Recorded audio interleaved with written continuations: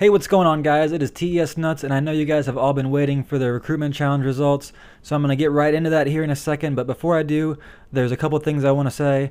First of all, these results are going to be for the players only. We will announce the graphics and the editors in another day or two. I've been watching a shitload of videos, and I've been spending the last 8 hours watching, like the top 10, 20 submissions we had, trying to really dwindle it down to the best ones. It's been a pain in the ass. There was a lot of good submissions to go through, and there's going to be a couple things that played a role in the decision I made. So I'm going to cover that real quick.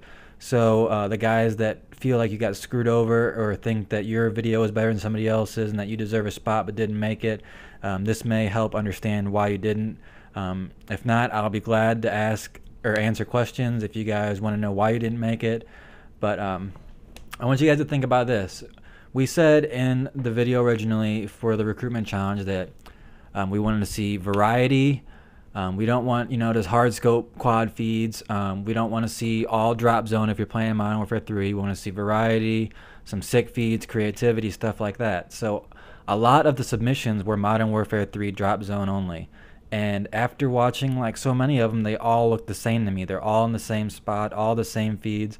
So I got to the point where unless it was a really sick drop zone submission, I just pretty much had to exclude all of them because they were all the same. There was no way to tell which player was better because they all seemed the same.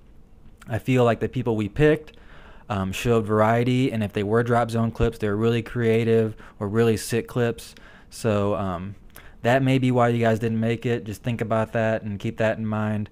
So with that being said, I want to thank you all for being patient and for submitting these great videos. There was a lot of great guys out there that we didn't pick up that, like I said, it was so hard to turn down some of these people. So thank you all for submitting and taking the time to do this. If there's teams out there looking for guys, there's a lot of great guys here still that are worthy of picking up.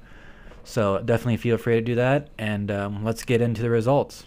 I'd like to be the first to officially welcome TES Nova, Pers, Robs, Pyres, FaZe, and Unify Mike. You guys had some great submissions and you stuck out with your creativity and your sick feeds. Everyone else, we appreciate you guys for your submissions. Do not give up on trying. We wish you all the best of luck, but that does it for now, so I will see you guys on the result video for the editors and the graphics. Thank you all again, and peace out.